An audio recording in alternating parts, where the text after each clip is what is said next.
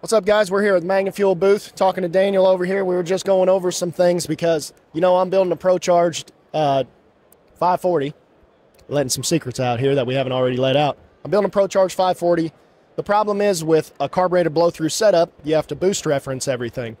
I currently have a Magnafuel 500 pump, and I was just talking to you, and you were saying there is a way, actually, you can still utilize the 750 pump, which is an EFI pump, right? Correct. Yep, an EFI pump. You just adapted with the bypassing style regulator. It does boost reference as well, and it just has a larger orifice on the return side that'll be able to return more fuel than what you're using. So you would just use our bigger EFI pump here, and it's built for the higher pressure, obviously being EFI. But with that bypass regulator, you're able to get it down to the 8 pounds or whatever at idle. Right, because my overall issue was the 500, I would just, if I run 20 pounds of boost, when you're boost referencing it, that means that you have to run your base fuel pressure plus whatever your boost is. Correct, yeah. So if you're making 20 pounds of boost, you're essentially 28 pounds.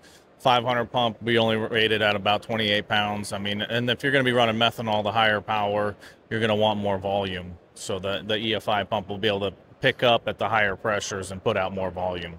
And something I didn't realize, which I can't believe I didn't, but you have your own mechanical fuel pumps as well. I didn't realize that Magnafuel made a mechanical pump as well. Correct, yeah. We have our bigger one that's about 10.5 gallons a minute. Those ones are good for about 2,000 horsepower on methanol. Fuel injected, obviously. You might be able to get a little bit out of it with the carb, a little more out of it on a carb system. But, yes, we do have multiple different sizes. The flow rates will vary by the gear size inside, but, yeah, we do offer those as well. And if anybody wants to get a hold of you guys, magnafuel.com? Correct, yeah, magnafuel.com. Give us a shout. Look us up on the web. We are out there. So. All right, guys, check them out.